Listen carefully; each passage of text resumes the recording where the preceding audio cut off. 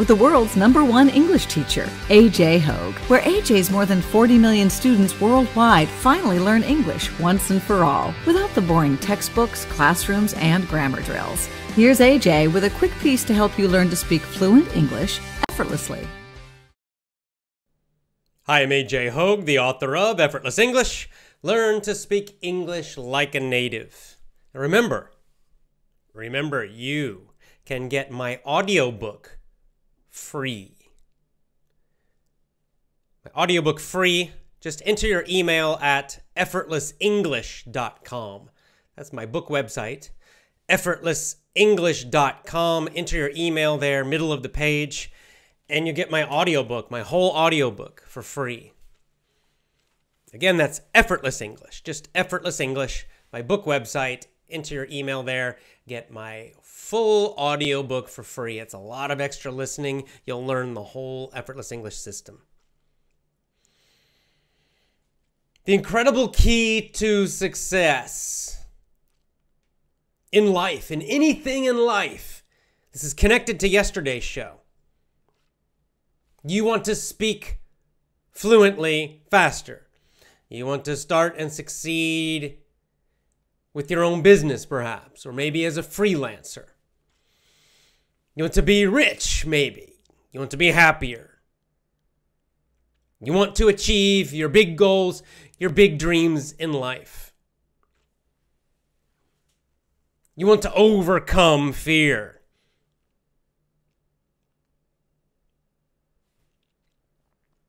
A long time ago,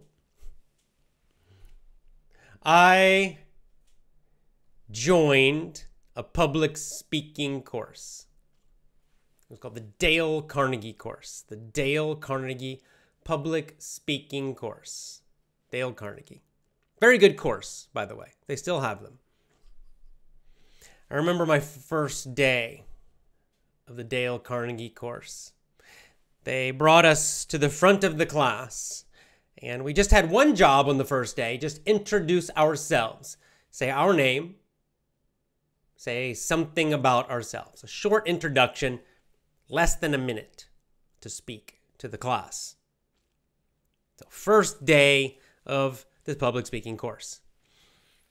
I was so nervous. I remember my hands shaking. My hands were shaking. I could not control them. I could not stop my hands from shaking. And as my time to speak got closer, I remember my neck and my throat getting kind of tighter and tighter and tighter. So when it was my time just to say my name and introduce myself, my throat was so tight, my hands were shaking, that I had a very hard time just speaking for, I don't know, maybe 30 seconds. Hi, my name is AJ, but my voice sounded very strange, I'm from Athens, Georgia, and my brain wouldn't work. I couldn't think well. I couldn't think clearly about what to say. It was terrible. Terrible. So much fear and nervousness. I sat down and, of course I didn't feel very good about it. I realized it was terrible. I said, oh my God, that was horrible. What can I do? What can I do? And I thought about it and I realized, well, this is why I joined the course. I joined the course because I can't do public speaking, because I'm terrible and I'm terrified. I'm afraid to do it. That's why I'm here. So of course my first time was bad. And I decided to go all in with the course. I decided I was going to give all of my energy, all of my enthusiasm during the course, that I was going to give all of my effort, do everything they asked me to do all of the activities, all of the reading, all of the practice at home, and do it exactly how they said to do it. I was going to follow the instructors exactly and to do it with 100% enthusiasm. And enthusiasm is kind of like happy excitement. So I decided I'm just going to do this with happy excitement. So my skill is terrible. I have no skill for this. I'm kind of shy naturally, but I do have enthusiasm. I do have excited energy. So that's what I'm going to do. I'm going to put it all into this course every week. And so at the end of the first class, we had homework. We had to choose a topic and practice to do our first real speech the next week, at the next class. And so, I chose my topic and I practiced. I practiced exactly how they taught us. I used their method exactly. And every day I practiced exactly how they said, and I did it with, again, full enthusiasm, full energy, no hesitation, no worry, nothing, just yes. I'm just 100%, I'm going to do exactly what they say. And I practiced and I practiced and I practiced, and all my excitement and energy and enthusiasm I used. And the next week, I came to class again and again, one by one, every student had to come to the front of the class and give a speech. And of course, as you're waiting, it's terrible because you get more and more nervous, right? In many ways, the first person is the luckiest. They go up, they do their speech, it's finished. The rest of the class, they can relax. But if you're the last person, it's the worst because you're just waiting. And every speech, you get more nervous as you wait and wait and wait. And I was not at the beginning. So I waited and I waited and I waited and I waited. And then finally, my time came. And I was, again, super nervous. And they called me again. When I came up onto the stage, again, I was shaking, right? Shaking hands. And again, the voice and the weird voice and the tight neck and all of that kind of stuff. All the same problems as the week before. But there was one difference, and that is I put all of my energy into my speech. I just, all of my excitement. So I was walking around the stage and I was just using my force to speak with a very loud voice and to move my arms and move my hands. And honestly, it was too much. It was probably crazy. It probably looked kind of crazy because I was just going crazy with all of my excitement and enthusiasm for that speech. But I did it. Number one, I forgot about the fear because I was using so much enthusiasm and energy that I couldn't really think. In fact, the speech seemed to go very fast. Very fast. It's like I suddenly it was finished, everyone was clapping, and then I sat down. And it seemed like it only took a few minutes, It's weird, like the time changes when you do these things, right? Sometimes it feels really, really, really long, and other times it can seem like it's finished in just a few seconds. So I sat down, and at the end of the class in Dale Carnegie, they vote. They give awards.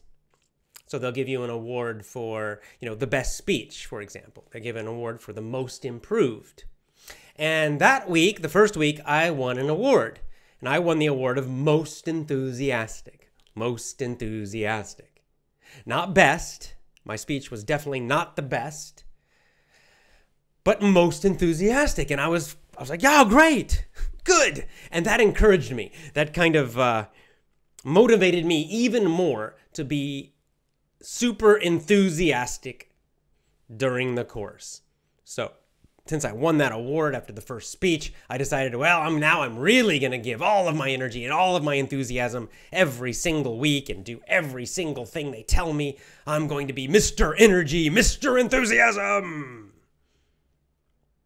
And I was. And as a result, during that course, I think it was a 10-week course, I improved so much as a public speaker. My speeches got much, much better. Not super great, but, I started very, very low. So by the end, much, much better. And every speech, I was super energetic. And again, probably too much, but, I needed it. At that time, I needed to be too much. Too much enthusiasm is okay, okay? Too much enthusiasm is fine. When you become good in later, you can kind of calm down a little bit. But in the beginning, when you're afraid, when everything's difficult, when you're not sure, just use all of your enthusiasm. There's not enough, okay? Too much is okay. Too much enthusiasm is great. It gives you power. It gives you so much power and energy to succeed in anything. And so I learned that, I learned a lot from that experience, and I learned especially that, enthusiasm was a kind of superpower to overcome difficult challenges, and especially to overcome fear and doubt. Success in life, in anything in life, it goes to the bold and the enthusiastic. Those are the people who succeed in life. At anything, at business, learning English, sports, anything else. The bold and the enthusiastic, right? The people who are happily excited about things and have a huge amount of energy for something, they succeed. The people who overcome fear and just go forward with 100% energy, no hesitation, no doubt, they succeed. They get the biggest success. The bold and the enthusiastic succeed, not the timid. The timid are the ones who are, they let their fear become the master. And they're kind of a little afraid and they hold back. Not the doubtful, right? The doubtful are always the ones, well, I'm not sure, and maybe, and I don't know if I really want to do this, and they doubt, right? Always doubting everything. They're not the ones who succeed in life. Not the critics, the ones who are always criticizing everybody else. They're failures. They fail in life. Those are not the succeeders. Those are not the great successes. It's the bold and the enthusiastic that succeed. And so, as you look at your English learning, or maybe you want to start your own business, maybe you have this dream, start your own business, or become a freelancer, or travel the world, or whatever it is, you have some dreams, some great ideas.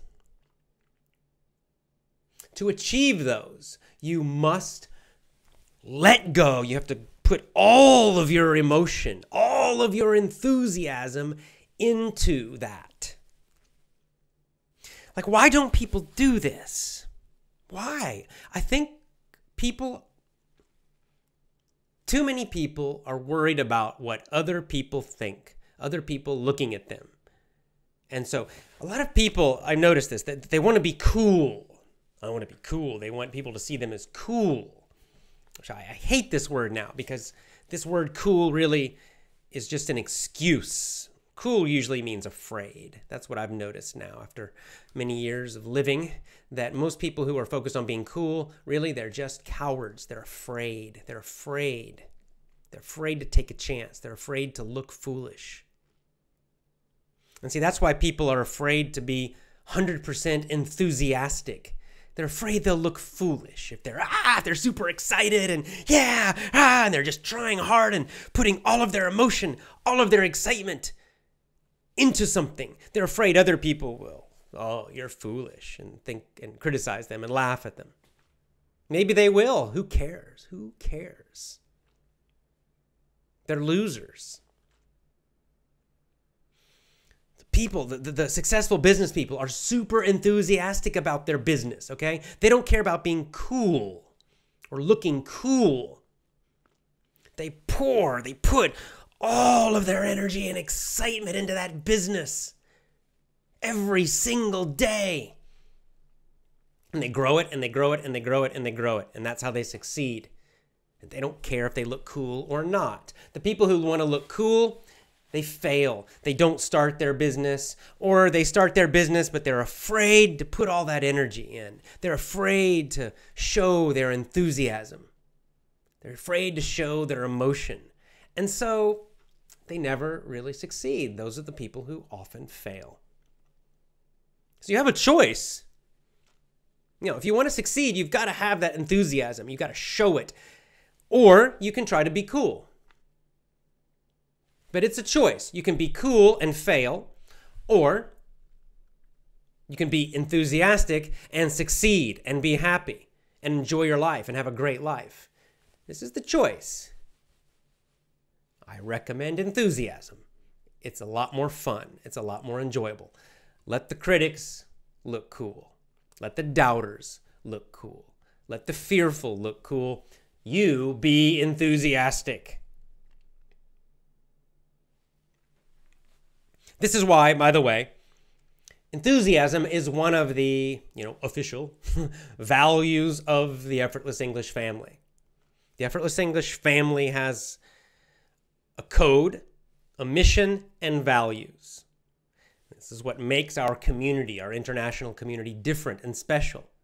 And it's what makes them so positive, what makes them so friendly, so helpful, and what makes them so successful. And enthusiasm is one of those values. Very important. So I'm always looking for the most enthusiastic learners. I don't care if your English is the best, because I know you can improve.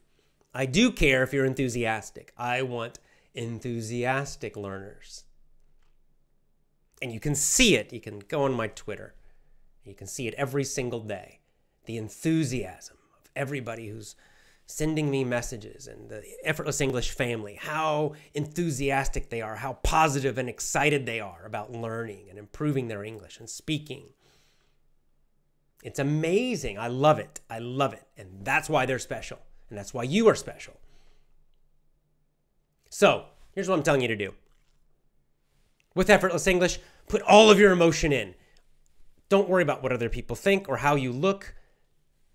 Go ahead, look foolish. Be too enthusiastic. When I was giving my speeches, I was too enthusiastic. I'm sure I looked a little foolish. I was jumping around too much on the stage. I was going quite crazy. It was probably too much, but I didn't care. And because of that, I got much better. I improved so much more. So it's the same for you. With English, just be super enthusiastic. Look foolish. It doesn't matter. You're going to have a big success. And with other big dreams you have, maybe you want to, maybe you're a young man, you want to ask a girl on a date or ask several girls on dates. Be enthusiastic. Put your energy into it. Stop trying to be cool all the time. And if you want to be free financially, an investor, start your own business, an entrepreneur, a freelancer, you must do this. You must do this. Put it all in. 100%, all of your energy, every single day. Pour that enthusiasm into your life. You will create an amazing life. You will have great successes.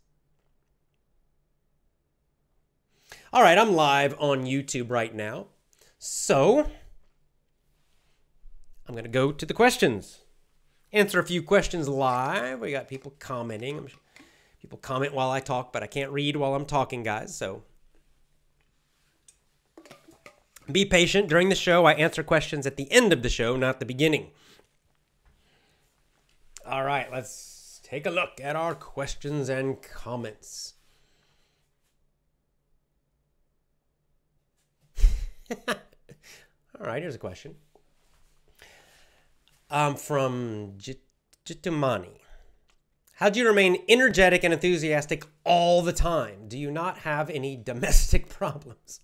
So basically, don't you have any problems in your life? Of course I have problems in my life.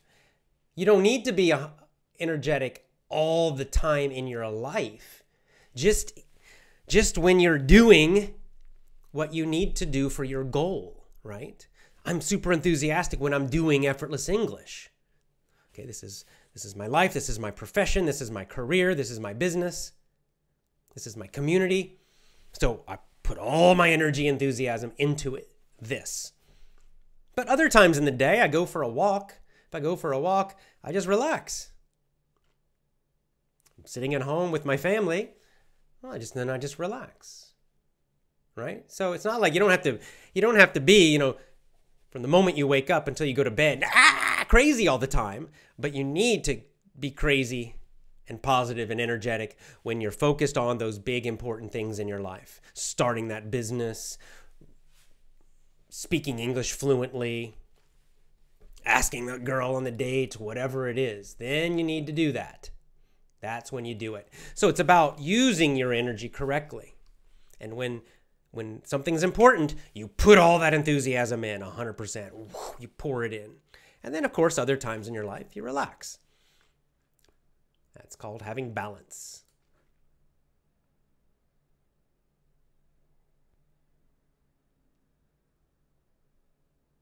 And this is also true. So I'm going to next comment from Mohammed. Enthusiasm will become your daily habit. So if you regular study, you won't fail. Yeah, that's right. It will become a habit. It will become something you do more effortlessly without so much effort. It'll just be more natural feeling. So again, like with my story, I had to really try hard when I was first learning to do public speaking. You know, I had to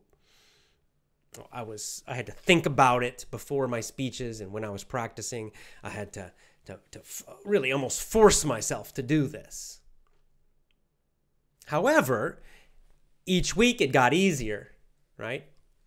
Easier and easier and easier and easier.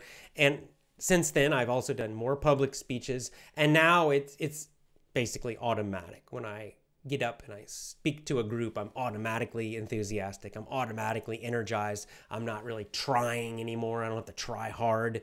It is a habit with public speaking, right? When I'm talking to you, right? I'm usually enthusiastic.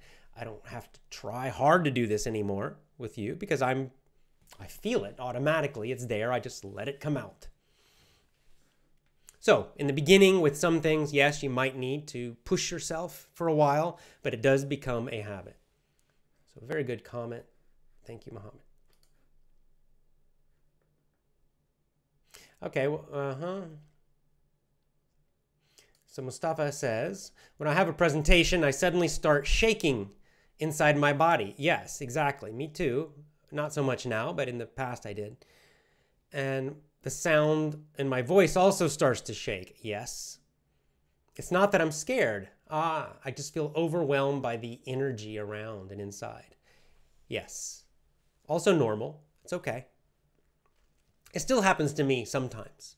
Still happens to me sometimes where my hands will shake a little before a speech. And it's exactly what Mustafa's saying. It's not really so much fear now, but it's adrenaline is what it is. Okay, adrenaline is that chemical in your body when you get excited or fearful. Your body releases this chemical, adrenaline, and it causes your heart to beat faster, and it can cause your hands to shake. It can, and your voice to change. These things, they're all physical changes that are happening. So you can learn to use the adrenaline. So instead of it destroying you and making you a bad speaker, you can use that adrenaline for energy to be a more energetic speaker. You just have to learn to control it a little bit.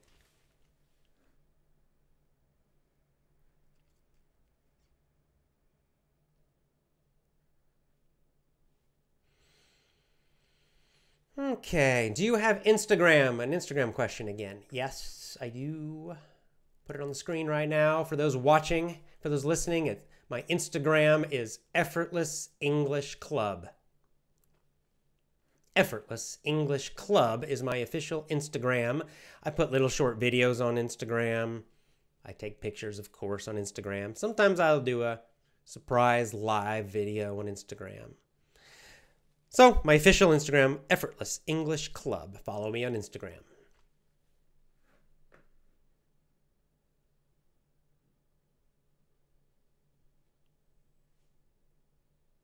All right.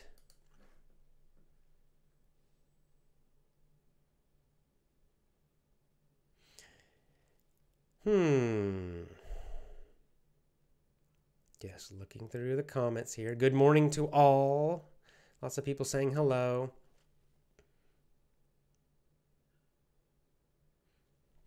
Hope you're doing well. I have a question. All right, this is a question about money. That was Emmanuel. Oh, Emmanuel Esposito again. Okay, so this is an interesting question. Hey, my dear master, hope you're doing well. I have a question. I've got a question. My brother recently asked me whether I want to join in his company as his team member, or is it better to be self-reliant and independent? Well, that's a tough decision you have. Neither is better, I would say, or worse. So, this kind of question it's an opinion question. So it really means, is it better for you? Some people prefer to be more of like a team member, not be the boss, not be the entrepreneur. It can be difficult being an entrepreneur. You have to make all the decisions. You're the boss of everything. You're responsible for everything. Some people love that and some people don't. So I can't give you the answer because it really depends on what you want. I mean, do you dream of having your own business and being independent? And that's what excites you, what you're enthusiastic about, then that's what you should do. On the other hand, if you think this sounds like a good opportunity and you like your brother, you can not just like your brother, but you think you can work with your brother. Sometimes we like or love our friends or family, but we can't really work with them, right? Because we'll argue all the time. So do you have a good relationship with your brother where you could actually work together? That's important. Do you have good communication with your brother? Here's the other thing about these kind of questions. Because I get these kind of questions a lot, and many times I can't I can't tell you what to do because you have to make the decision. But I can tell, like, some people they're frozen, like they can't move because they've got these two choices, and maybe both of them look good, and they're not sure, should I do this one or this one, this one or this one? And a lot of times the problem is in your mind you think that you can only do one. You're afraid, well, if I do this one, then the other one's not possible. But what you don't realize is you can change your mind later. Okay, you can always change your mind later. Most of these kinds of decisions are not permanent. So you could, for example, take a job with your brother. Work with him. See what it's like. Just try it. See what it's like. How do you work together? Do you enjoy it? Maybe you learn something from the experience. And then after a while, if you don't like it, you can quit. Just talk to your brother. Sorry, this is not working. Or maybe you do like it, but you still later decide, I want to start my own company. And so you could still do that later, right? This won't stop you. So that's another thing. I think a lot of times we get stuck in our mind and we're worried about decisions, and you don't realize that most of these decisions are not permanent. So you can always change your mind later. So just make a decision quickly and do something. It's better to take action, right? Think of these as experiments. Or tests. You're just testing it. You're just trying something. It doesn't mean you have to do it your whole life forever and you're stuck and you can't escape. No, no, no, no, no. That's not how entrepreneurs think, right? Everything's a test. Everything's just a test. You're just trying it and you see what happens. And if it's good, then you keep going. And if it's not good, you try something different. And if you do this, you lose a lot of your fear because you realize, well, it doesn't matter. It doesn't matter. I'll just try one. Just pick one, try it, see what happens, and then make a decision again. So, Emmanuel, I would just say just either one, whichever you want to do. But I'd say make a fast decision. You can just flip a coin if you want to. If you like just quickly think, oh, it'd be fun to work with my brother. Why not? I'll try it. Just try it. Just try it for a while. And you can change your mind later if you want to.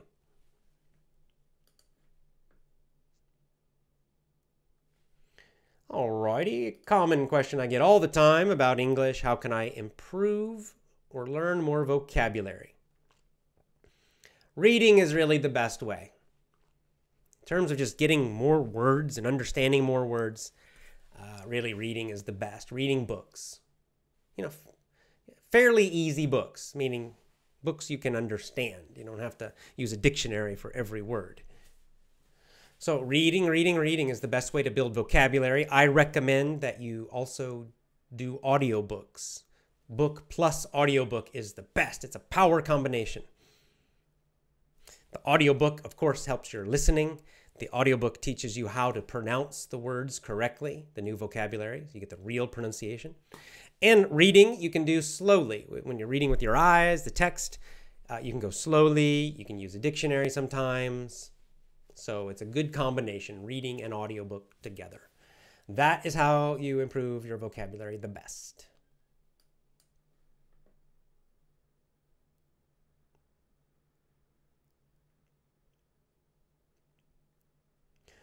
Okay, this is an interesting, kind of funny question, comment, but I'm going to talk about it because it's another good point. AJ, I just can't be enthusiastic in the morning. You don't have to be. It's kind of like I was saying before. If you're not enthusiastic in the morning, then make your schedule so you don't need to do important things in the morning. I'm also not very enthusiastic in the early morning. So guess what? Right now it's night. I'm a night person. I'm recording this at night. My energy's higher at night usually. So nights and afternoons is when I'm the best, when I have the most energy. In the mornings, generally, I like to go very slowly, very calm. So I change my schedule. I make my schedule so that my mornings are slow and calm, and that most of my focused work happens in the afternoon or the evening. So that's all. Like I said, it doesn't have to be, I understand these questions because I'll give you an example. You guys probably know, you may know this guy, Tony Robbins. He's a famous speaker, Tony Robbins. And if you watch Tony Robbins, you watch his videos, you watch his speeches, it seems like he is energetic and enthusiastic all day, every single day. And he only sleeps something like 5 hours a day, some small amount. And then the rest of the time, it seems like he's just, crazy energy all the time. Maybe he is. I don't know. When he talks and tells his stories, that's what it sounds like. So I used to watch him and I would think the same thing, like, God, I can't do that. That's not me. That's not even enjoyable for me. That's actually kind of unhappy for me to be doing that all the time. I don't know. I grew up in the South, the southern part of the United States. And in the South, the culture is kind of slow. Everybody, take your time. No need to hurry about everything. Not necessary to hurry. Go slow. Take your time. I kind of like that. Okay. So for a while, I would think, well, maybe I can't be an entrepreneur. Maybe I can't do these things I want to do because I can't be like Tony Robbins. I can't be like some of these guys who are just going 100% all the time, all day. But then I figured out that that's not necessary for most of us. It's not necessary. You need to do that, but just a few hours a day is enough for most people. If you can just have a lot of energy and focus and enthusiasm for 2 or 3 hours per day, you can achieve big success. You can achieve those big dreams. You just have to use it wisely, focus it on the most important things. If you're trying to build a business, you need to focus that on the business. If English is your number one thing, then you need to focus it on English and English learning. If it's relationships or family, then you need to focus that enthusiasm and energy on that during the day. So 2 to 3 hours of high energy per day is plenty. Most people have none. So you're going to win. You're going to be much better than most people just with 2 to 3 hours a day. So yeah, don't get scared by that. I'm not that way. I'm not, it's not every moment of every day. I'm not running around going crazy. Not at all.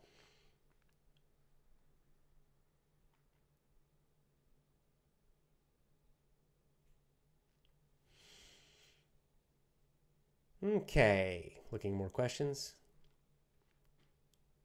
Some people talking about vocabulary. So again, reading and audiobooks. Well, this is a problem. The follow-up question. How can I stop wanting to be cool? That's a little bit difficult question. How do you stop wanting something? The first step is to realize why you want to be cool. Because you're afraid. You are afraid. Wanting to be cool is really fear of being uncool, free, this fear of looking foolish. So to stop wanting to be cool, you have to overcome the fear. That's the main thing. It's overcoming the fear. You've got to face the fear. You got to look at it and be honest that that's what's happening. Because nobody cares. Nobody else cares. If you think you're trying to be cool, most people do not care. People care about themselves mostly. Strangers, your family cares about you, hopefully. Your close, real friends care about you. Nobody else cares, right? Nobody else really cares. They care about their own lives. So it's overcoming that fear of, who cares what people think on social media? It doesn't matter. Who are they? You don't even know them. Right? You got to get past that. And you got to decide. The other way you overcome this is you decide what's more important to me, to be successful and happy, or this stupid idea of being cool? Which one will give me the benefits I want, the life I want? Make a decision. That's it. Can you recommend a book about financial freedom? Well, as a matter of fact, I can, because we are doing the Effortless English Book Club on this topic. Rich Dad, Poor Dad by Robert Kiyosaki. So join me Saturday for our next book club lesson, our book club show, right here on YouTube on Saturday. I'll do it live again. Rich Dad, Poor Dad by Robert Kiyosaki.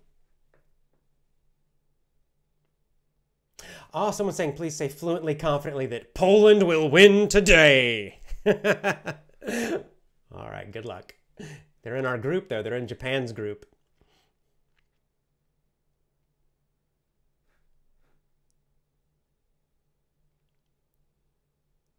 Okay, I like this comment, so I'm going to read it.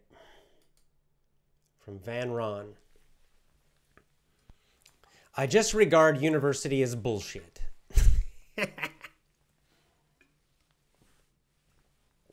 Cheers to you. I agree.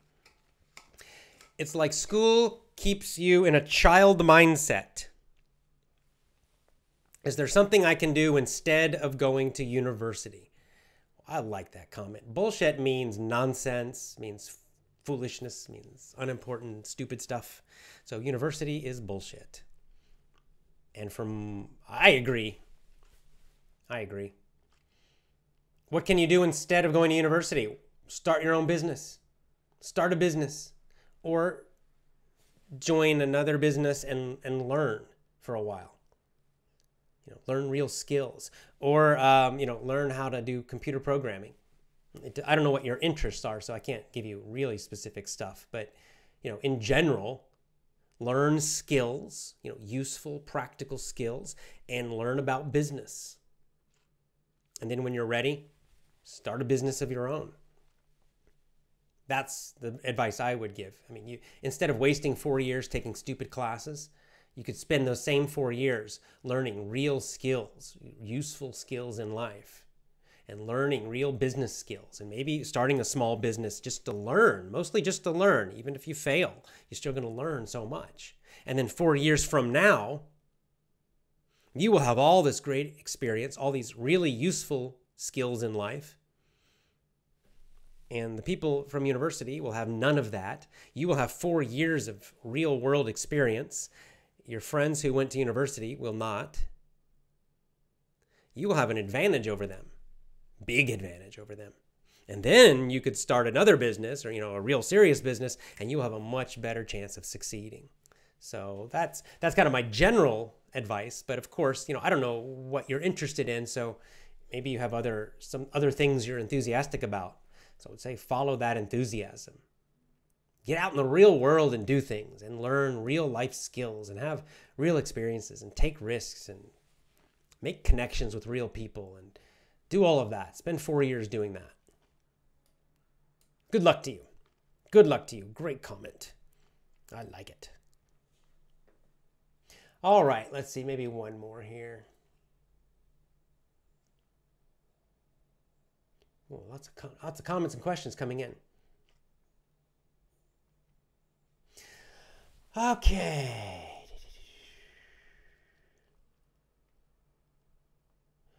Okay, I'll mention about this because this is a kind of a very linguistic type of question from Mora. Can you make a video about English collocations? Probably not. I'll tell you why. I don't like this kind of teaching. I don't like this way of trying to learn. What's a collocation? A collocation, it just means words that often appear together. They're usually together. They're commonly used together. That's fine to learn that, but why don't I want to teach it? Because the way a lot of people teach that is just in a list. Just to like break in, break up, and they give you 2 words or 3 words, and just lists and lists and lists of all these words or these phrases, basically, that are together, and you're just supposed to memorize them. That's like memorizing vocabulary. That's like trying to memorize grammar rules. You're not going to remember it. You won't remember. So how do you naturally learn what words go together? From real content, from books, from audiobooks, from podcasts, from stories. Just learn it. Just let these things happen.